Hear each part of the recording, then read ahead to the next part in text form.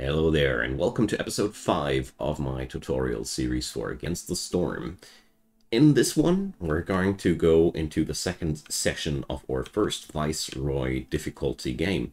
So, in the last episode, we have opened up a Danger Glade, set up a small town center, opened up a second Danger Glade, and by the end of the second episode, we have bought up some oil from our good old pal Zorg, who happened to be able to help us with that quest.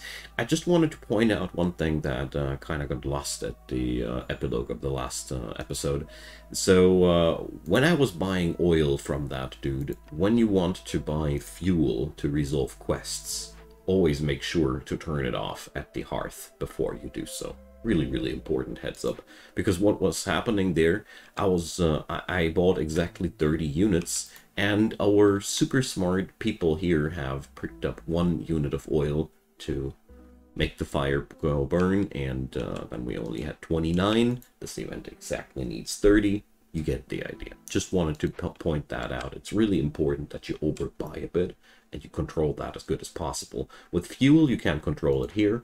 And later down the road, you can also unlock consumption control, so you could also forbid the food or something like that over the screen. I'm going to show that once we have it unlocked, though. So, for this episode, we're going to try to get ourselves as close as possible to the victory, and let's see how good we can manage. As usual, I'll explain as much as possible on the way, and we're going to start on out with this little event here. As a quick heads up, pointer towards the playlist link in the description box. So if you're new to this one here, you might want to check out this from the first episode on, where we explain, where you can see everything explained in detail in the first playthrough, and a quick pointer to the links to support this channel. There's Patreon, PayPal, and Buy Me a Coffee as ways and means to support this channel. And since I got no big sponsorships or anything behind me, I'd be really delighted if you'd give them a look. And a big thanks to all the supporters out there. I deeply appreciate it. So, we got all this running here. And most importantly, we have a farm now. But there's no use in manning that farm this year, because the cycle is like that. Drizzle, we plant out the seed. Clearance, we get in the seed. Storm, we plow the fields. And if you don't have it running, well, the workers here wouldn't do anything. So we might as well just leave it like that. Alright, so new orders pop up, but I'm actually not really that interested in picking up any new orders right now. What I'm interested in is to survive the event. We've picked a huge treasure pile here. The brick will serve as well. The crystallized dew, we can transform that into tools. The ancient tablets, those are super valuable trade goods, and a perk which allows us to make Glade events go poof even faster. Pretty good stuff, really important. We right now have 2 workers free, so we better do something with these, because there's, you know, I don't like idle hands. So let's set up new pathways. That's one thing you can always do. And moving away the scavenger camp here, and expanding the pathways up towards here too, because by the end of the day we're definitely going to set up a new logistics up here too. This looks like a really good spot for our second hearth, I'd say. So let's do this. Small hearth, yeah, we can set it up here, and we set up right next to that another warehouse. This is very important because the hearth needs permanently, needs to be fueled permanently, and therefore it's really cool to have a warehouse right next to that. And besides that, every worker up here who's collecting stuff like that will have a shorter route to drop off their stuff, and by any time you don't need the warehouses anymore, you can also delete them. It's pretty cool. So all in all, they are not that much of a big investment. So, last episode I allowed my people to make packs of crops. I forgot to checkmark them. We're going to craft them now for the next quest, the Rich Harvest one. And now let's check out what we can draft here. So I'm very interested in the Weaver because fabric is really awesome. Also, a place to craft trade goods at is really, really cool. The Clothier, well, Clothier is pretty not... it isn't really worth it without some place to craft fabric at first, so we take it in this order. And here, well, this is a pretty hard decision. We're either going for the cookhouse because we can go and make complex food there, or we go for the carpenter because we can make simple tools there. I'm going for the carpenter because I want those simple tools ASAP. The decision here is really a matter of playstyle. If you like to win via Glade events harder, go for tools first.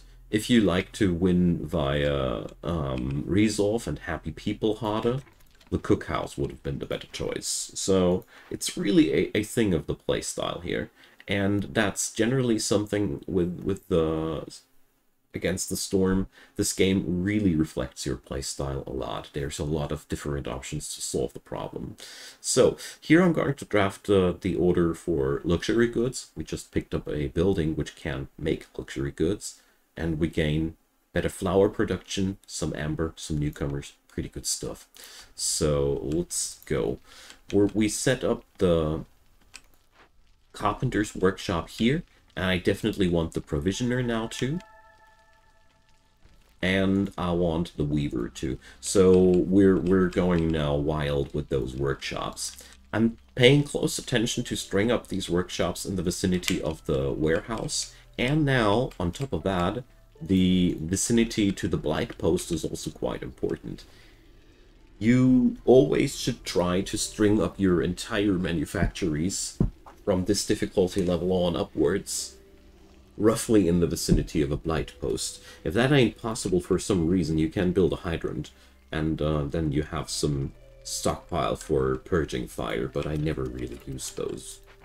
Never was necessary. So, next storm season's upcoming. Always, I personally always try to wait into the storm season and see how far I'll get. In this scenario, we always have to pay attention, though, to have the hostility level never above 7 before the storm starts. That's really important. So, here we have one low resolve on the lizards, but except for that, everybody's happy. So, we can now do different things. So, for one, we have 2 idle lizards, and lizards love warm workplaces. So let's see what happens when we put them in there. Check this out. They're all of a sudden happy. Sure, we don't have any workers anymore left to do anything, but nobody's freaking out either. So we're going to reduce our woodcutters a little bit, I'd say. Just like that. Just to make sure we have one constructor again.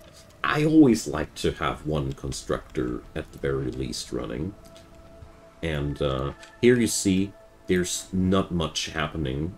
The Blight Fighters, well, we have way too many of them, but they're killing off the corruption that has spawned on the workshop here.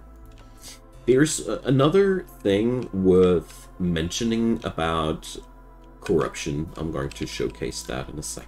So when you have corruption high enough on a workshop, the first thing doesn't do anything, it just spawns corruption. The second thing makes people work faster, and the third thing even gives a chance to double the production. These bonuses apply only during the storm season, and you can also forbid the burning of the cysts during the storm. Generally, you can afford up to 2 workshops completely corrupted without blasting anybody. So you can use that proactively as a strategy to, well, speed up certain workshops. But do that with care, since it is a pretty risky strategy. Up there, our next hearth has been completed, so let's drop another lizard in there and make it happy. So now we have a second area there, and that means we're going to repeat our same procedure. We're putting up some barrels there. And now we can fast forward for the remainder of the storm, so there's not really much we need to do now, except for waiting for the end of the storm. And here we have now the rich harvest thingy going on. We have our first packs of crops completed. So let's turn that in. Never hurts. And let's get on over to the makeshift post. So I need now only 3 packs of crops for the other quests. So let's make that happen here. I like to limit the production of these inefficient workshops as hard as possible because, you know, they are wasting materials. And I only produce as much as possible. So, Woodcutter's Prayer versus Blight Extractor. So, well, here we have to pick... we would get some amber from Blightrot cysts if we completely let them infect the building. I don't want that. And Woodcutter's Prayer would be a +1 to my wood production, but I'd need to lose all stored fuel when I pick that, and I'm at a no thanks point. So I'm picking up a cornerstone I don't want to. During the early phase of the game, this will happen more often to you, due to the simple reason that you don't have any rerolls and you don't have any perks to enhance the selection of your cornerstones. In the upcoming episodes, we will become better at drafting cornerstones that are valuable for us. At the beginning of the game, you just have to endure. Now then, here I'm picking the tools. You know, tools are just that powerful, so I'm sold. Right on. Now we need more housing, and I'm putting up that housing now over at the new hearth. The thing is, the hearth here requires a certain amount of denizens to get that hub upgrade. I want to make that happen. And also I want to have fully manned woodcutters. You know, that's the least we can do. And another important thing, we could have done that already during the storm season, but I was a little bit low on hands. The small farm has to be manned now. So we still have 4 workers left there. That's quite a lot. The blight post is totally fine with just 1 worker. I'm going to leave the numbers like that because I had quite a lot of building projects, so we're fine with letting them roll for a moment there.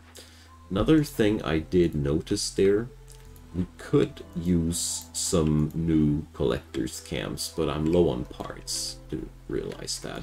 Let's see what kind of blueprint we get there, and check this out. We get the cookhouse another time. As much as I would love to have a steady production of bricks, here I'm opting for that. I'm personally quite often willing to go for 2 of 3 of these materials to grab something like the cookhouse now, because the cookhouse is really a big power-up for our colony. Once we have that, complex food becomes available. Once complex food becomes available, not only do you have a steady food income, your people are much happier. And happier people mean more resolve. More resolve means reputation via resolve, means winning harder. So it's all in all a totally profitable situation. So we got our first better building up here, or I should rather say my second. And here things become a little bit more complicated. So the provisioner ain't important as of yet. I just have him. The carpenter though, it is really important. Important enough actually to release the beaver out of his woodcutting services to put him in here, because he has also a chance to have double the yields on what you're producing here. And I can tell you, this is really darned appealing to have that.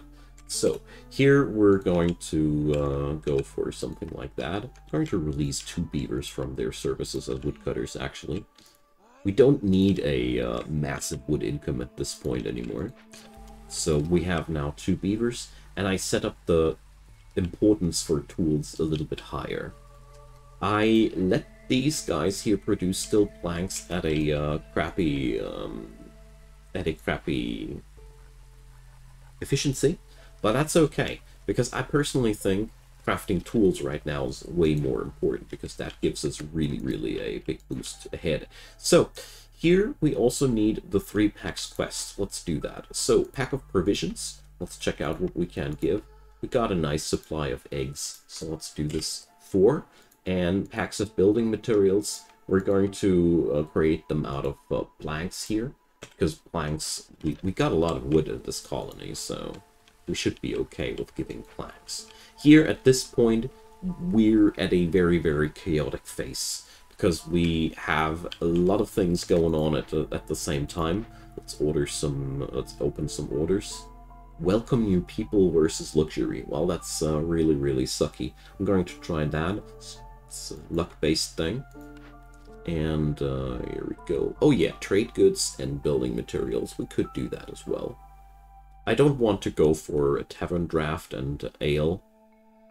This is something I can't fulfill. Like I keep saying, go for the orders there where you can clearly see that they are doable.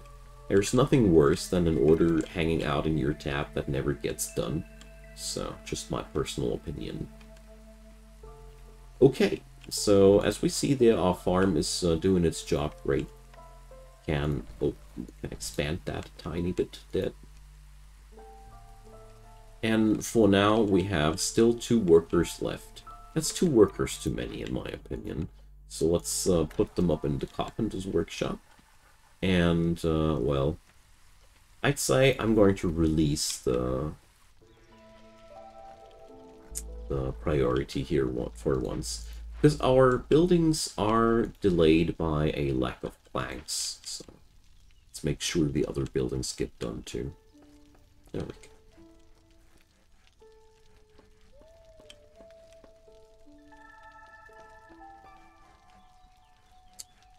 So now we got the weaver as well. Let's put somebody in there. And here I'm disabling all the other jobs right away because they're really not appealing. And what I'm also doing here, I'm disabling fabric here right away too, because the fabric production here is so highly inefficient. I don't want that. It's wasting fabric or plant fibers, and we really don't want that. No, we're going to create all our stuff here at the weaver's place. That's the place to be right now for these things. Okay, so the only thing missing are now the packs of building materials. We're surely going to get there. And hello, Sahilda. So here, really good news. Sahilda is here. So we're going to buy ourselves those planks. Yes, all of them, please. And let's see what else. I am going to pick on up the herbs. They're really useful.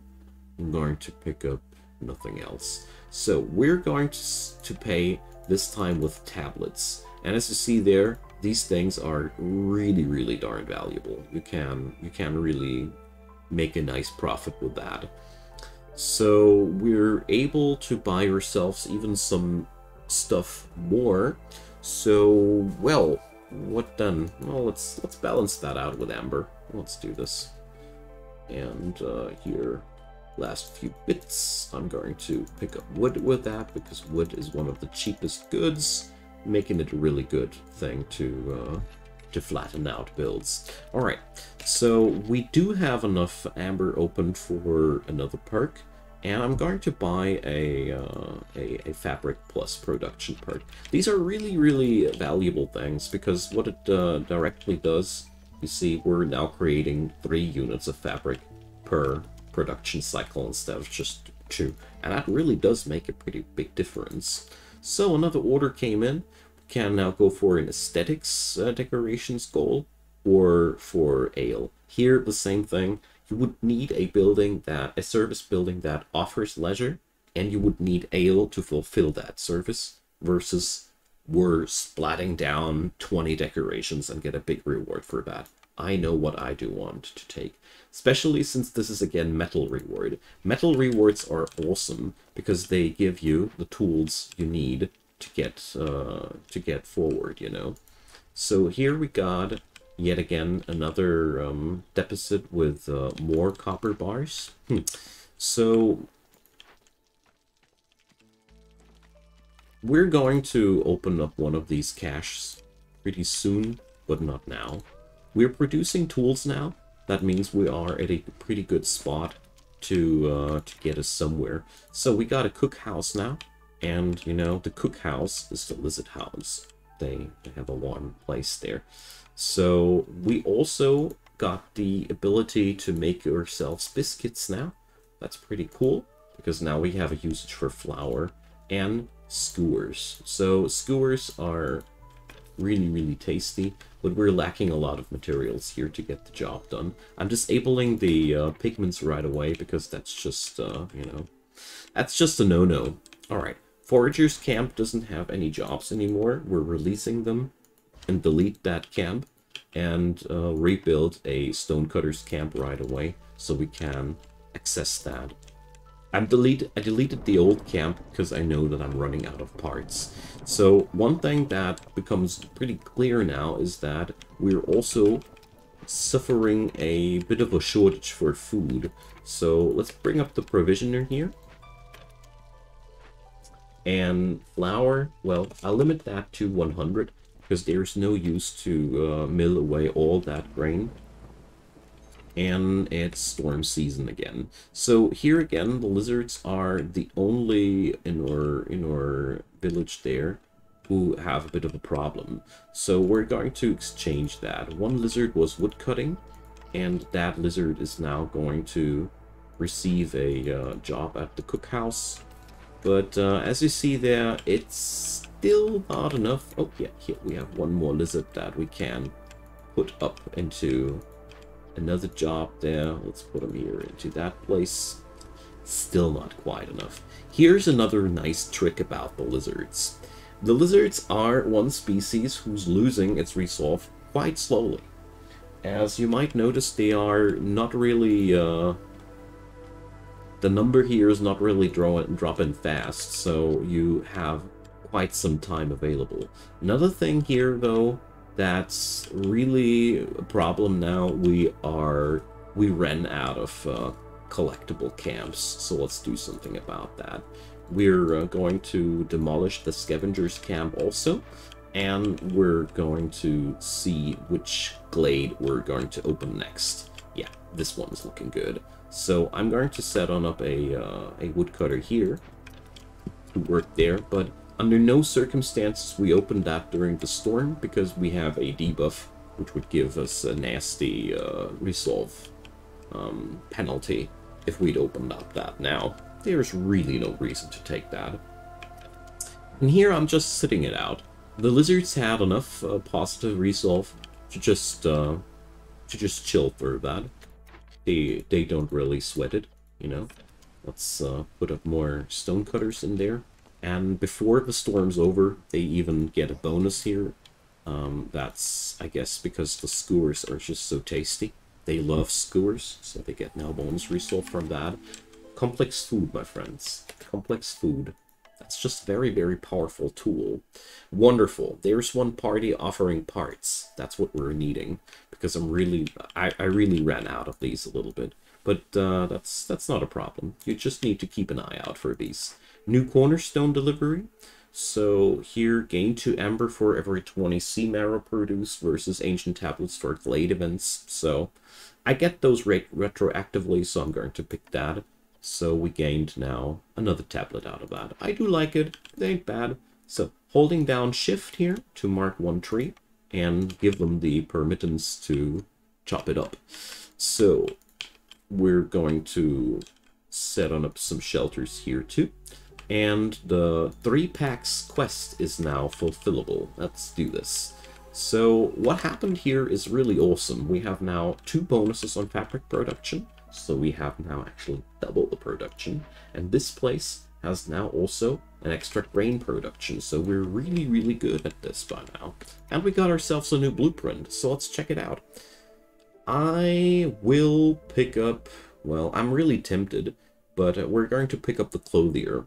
The bakery would be awesome too, because, you know, the pie would be really good. We have 1 building for biscuits already, but no.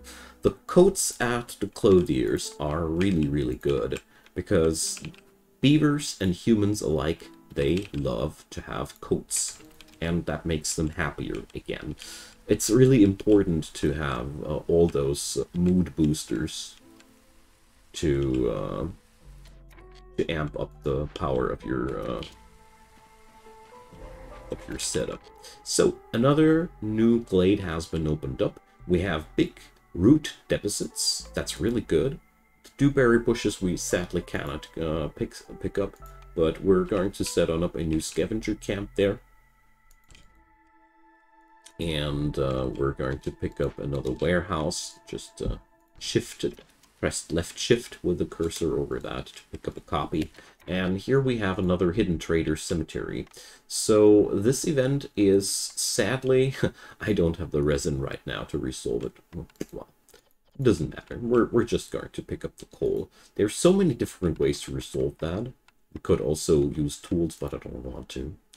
So we're going to send that over to the queen. These rewards would be all quite nice and all, but none of these are like, oh yeah, I need that. And if that happens, it's usually a good idea to just send that to the citadel. The event here is giving us a stacking penalty for on the hostility of this region, so we gotta handle that with care and as fast as possible. Alright, so we got new shelters. So, and now we are lacking 2 people here. So one trick I love to do is I'm picking up a shelter here. This will cost you 5 wood, but this is really something we can't afford. And we just move these people over there, and then we get the new bonus. And check out our lizards. They're happy enough to churn our resolve. Wonderful. So here we're now doing the next event. As you see there, things are going on really well here. But there's one really big problem right now. Our food situation is not stable. Not at all. We still have no constant income of the materials we require for the foodstuffs. Because we can make biscuits now, but we need more flour. We do make that now, so we're slowly getting there. But all in all, well, our food situation ain't stable yet. That's the last bit that we have to tackle, but it's still a bit that we have to tackle, you know. So let's get another woodcutter out there. Because, you know, we do have enough wood for the moment. But, you see, the wood stockpiles are actually dwindling. That's mostly because the carpenter is eating wood like crazy. That's just the thing that carpenter shops have on them, but that's okay for the moment. That's, for me, perfectly okay for the moment. But it is something we should better monitor for our own good. So, next thingy here getting completed. And we should now definitely aim for some of these quests. So, aid for the Beaver Clan, 12 packs of building materials. So, I'm pressing now left control to check on out if I have any workshop capable of doing the building material packs better. I don't see any here. Let's see if my selection's there. No. So we gotta bite the bullet and allow them to make these that dozen here. That really hurts because, as you see there, we're using 10 planks per production cycle. That's hilariously bad in terms of efficiency, but what can we do? We gotta do what we gotta do. Alright, so I'm also going to set on up the 20 aesthetics decorations. That's quite a joke because we now have to invest into 20 useless items there. They really don't do anything. So 1, 2, 3, 5, 6, 7, 8, 9, 10. Okay. So that's... give me a sec. It's 16. I mean, the weirdness behind all that is we can't even delete them afterwards and get the resources back. I think the developers really need to rethink that a bit. So here we finally got the brickyard. I'm still not picking it up because the rain mill can offer building materials and we need to build a darned lot of building materials in this run. So let's pick this up right there. And that woodcutter's camp can work here as well. And I forgot to forbid the glade opening here. Okay, so we are on a really, really good way. If the title wouldn't forbid it right now, I would give the lizards a lighter treatment to make them churn out even more happiness. But that's not an option right now, sadly. But it ain't too much of an issue. So, well, we're really going to get there. The clothier, now, we should definitely put a second dude in there, because the coats are really awesome. They make everybody here happier. Every little layer of services we can slap up there is increasing the happiness even a little bit more, and that's just outright good for us. So, this quest is getting somewhere too, and the next storm is upon us. So we are low on fuel, it says. So under these circumstances, it is a wise choice to just shut down the carpenter for a while and dump the wood back into the stockpiles. Same goes here. The blight post also happens to have quite a lot of these materials too, so you usually can have some relief there. So we're going to go into the next storm. And meanwhile, well, it is not like we need to be deadly worried about that. So we have another low lizard resolve. So again, we're going to put them somewhere warm. And usually that's helping out enough. They got 14 resolve to cool down from. So that's really not that much of a big deal.